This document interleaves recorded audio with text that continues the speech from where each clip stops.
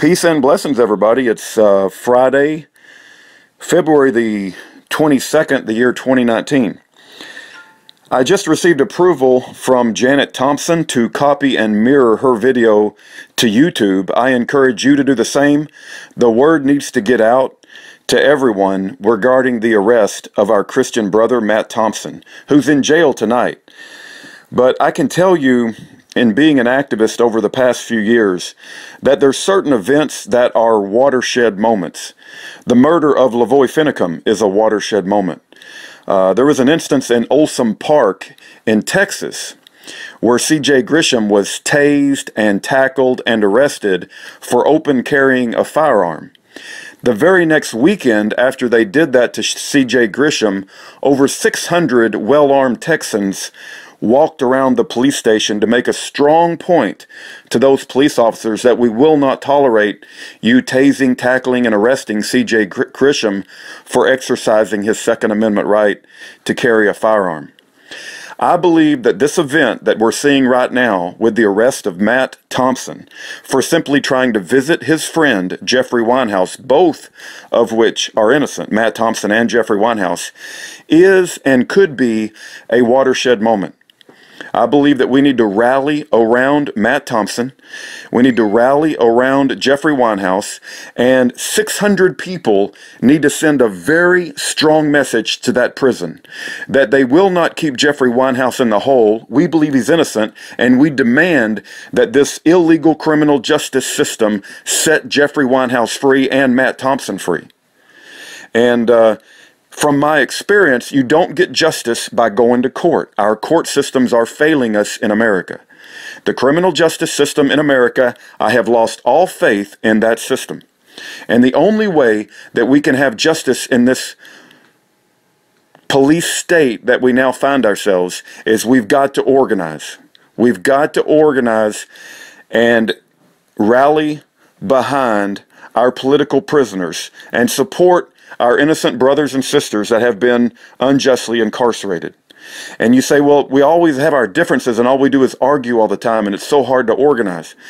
The Bible gives us the recipe for unity. If Christ be lifted up, I will draw all men unto me. Let's give glory to God. Let's rally behind Matt Thompson. Let's rally behind Jeffrey Winehouse. What they did today to Matt Thompson, a strong message needs to be sent to that prison and that police force that we will not tolerate what they did to Matt Thompson. It can't be said in a more stronger language. But here's Matt Thompson's wife, Janet.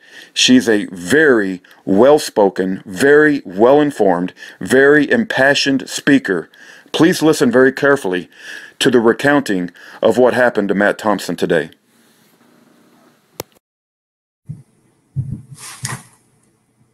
Okay, I have never done a Facebook live post before, and I'm just going to start telling this story. Don't even know where to begin.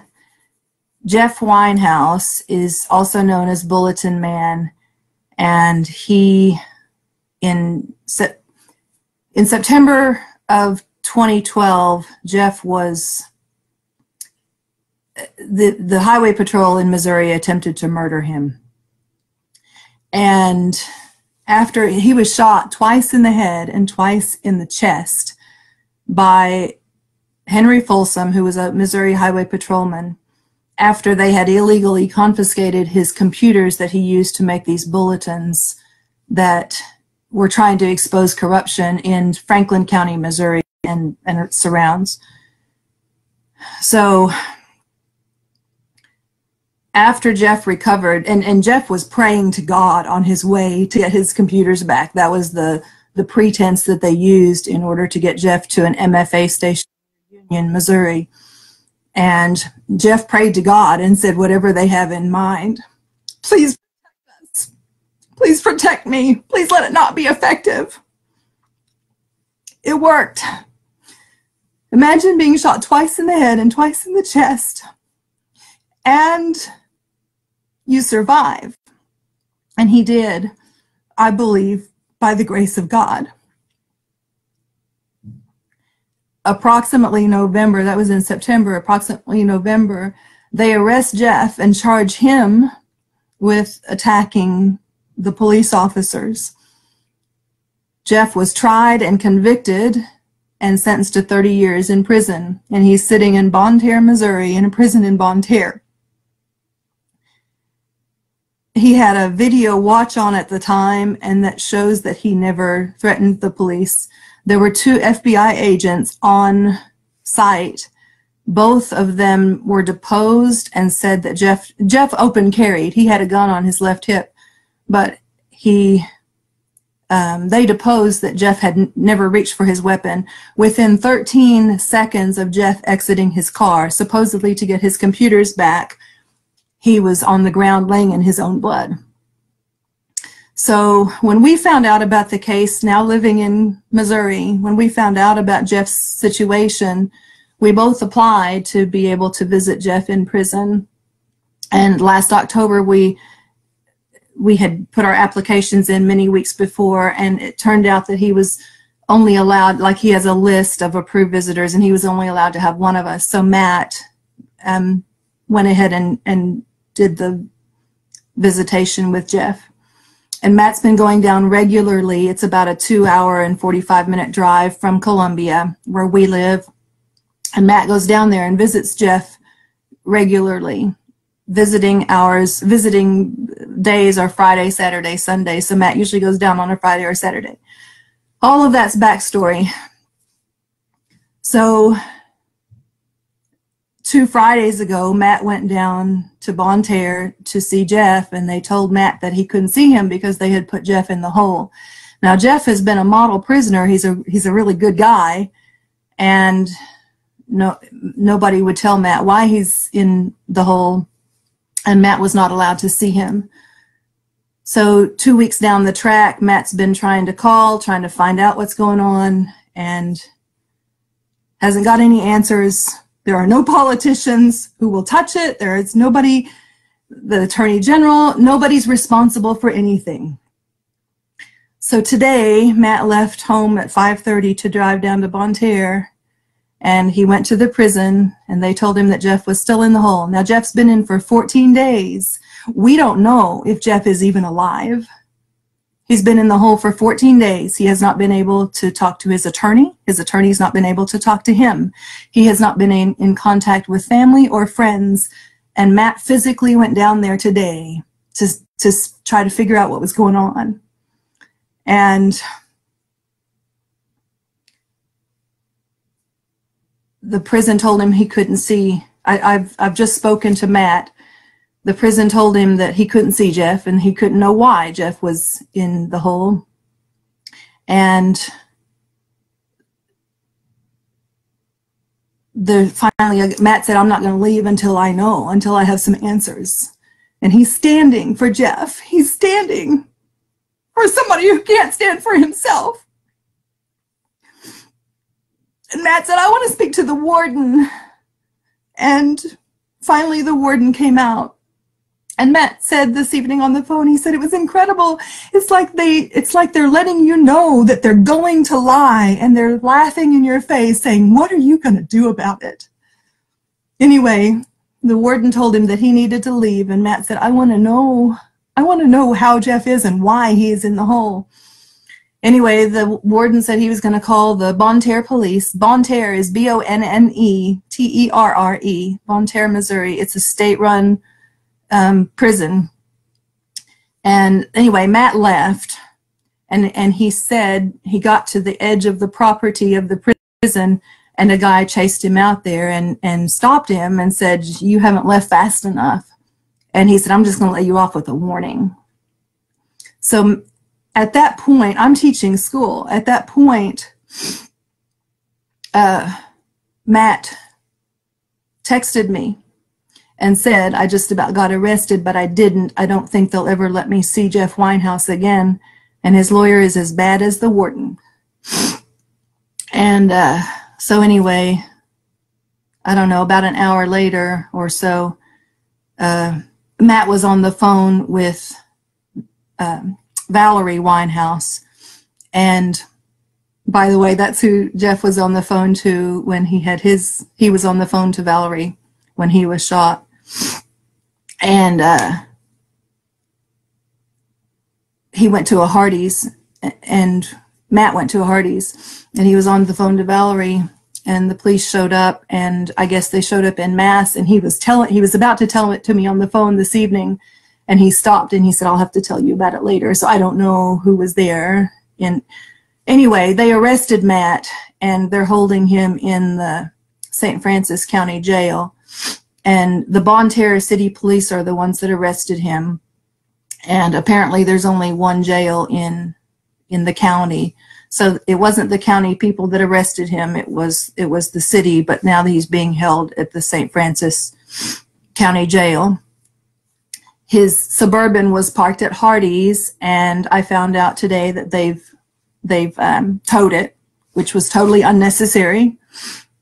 I asked Matt if they hurt him when they arrested him, and he said, oh, not really. He said they put those handcuffs on tight, and then they put you in the back seat, and it's very uncomfortable, but he says, no big deal. And I said, have they fed you? And he said, yeah, they fed me a bologna sandwich, but he said, this is just, they do lots of little things to show that they're in charge. And he says, so they fed me a bologna sandwich, but they put water on the bread. They made the bread wet. So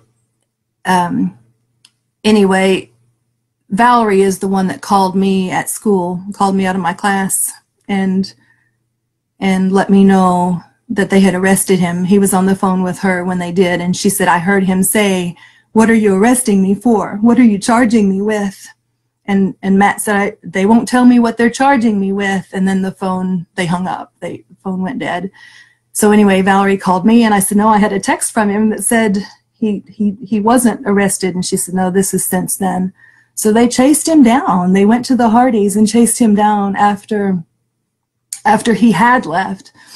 And so when I called down there, they told me that he was charged with harassment and trespass. And then bond was set at $7,500, but I don't know how it all works, but he was going to get out within 24 hours anyway. So we don't have, it's just better to wait the 24 hours rather than spending even, anyway, I know how it works, but we don't have $7,500. So anyway, there are lots of good people in the world, a lot of good people in the world who don't understand that we are living in a police state. And Jeff Winehouse is in prison for 30 years, and Schaefer Cox is in prison for almost 27 years, and there are lots of other innocent men in prison who were in. And I know that the question good people ask, people don't believe this. People don't believe that our situation in the United States of America, the land of the free and the home of the brave, the land of the free, this cannot happen. And Jeff Winehouse must have done something wrong. Schaefer Cox must have done something wrong. Otherwise, that wouldn't happen. Not in America. It's happening, people. And my husband was arrested today for trying to stand up for a person who can't stand for himself. And we can all keep living our happy lives. We can all keep ignoring what's going on. But I'm telling you, it's going on, and it's going to happen just bit by bit by bit, and our kids are going to end up in the incinerator. We keep saying, oh, just comply. As long as you do what the police tell you to do, it's all fine. Guys, I am not pro-police. I am not pro-Black Lives Matter. Every individual case has its merits, and it should be measured by its merits. But we have a problem in this country. And until good people are willing to open their eyes to reality, to the fact that we have political prisoners in the United States of America, we've got a problem. We have to stand. And I do believe that if you are a member of government, if you are a member of a police force, and I know we've had good men good police officers that have been killed because they were about to testify against their fellow police officers. I know how hard it is, and I know about having to provide for a family and wanting to just go along to get along so you can keep your life going. I understand. I get it. But we're headed for trouble. And until good people are willing to stand, we're in trouble.